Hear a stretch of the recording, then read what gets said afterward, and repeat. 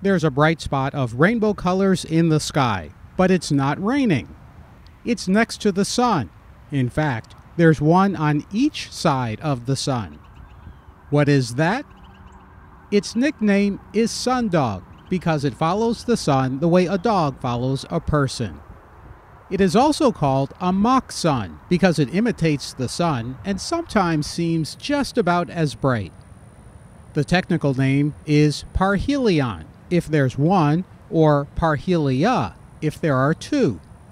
That's Latin for with the sun. You'll frequently see sundogs with a halo around the sun, but they happen without one too. It's a distant cousin of a rainbow.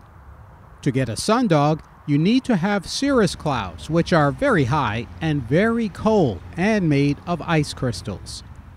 The ice crystals separate the light into 7 colors.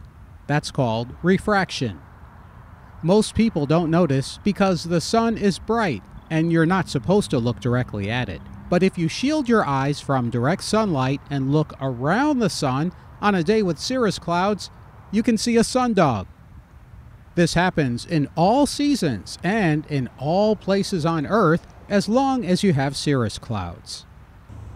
The refraction is the same as what you get when light passes through glass, and the glass separates it into the 7 colors of the spectrum.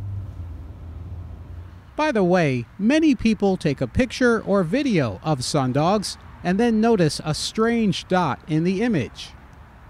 Right here, that thing dancing around is not a UFO. It's the reflection of the sun inside the glass of your smartphone's camera lens. When the camera moves, the dot moves. You'll get that dot whenever you point your camera at a very bright light, whether it is the sun, the moon, or even a light bulb in a room. See how the dot disappears when you get out of the direct sun? Sundogs are pretty and interesting and common.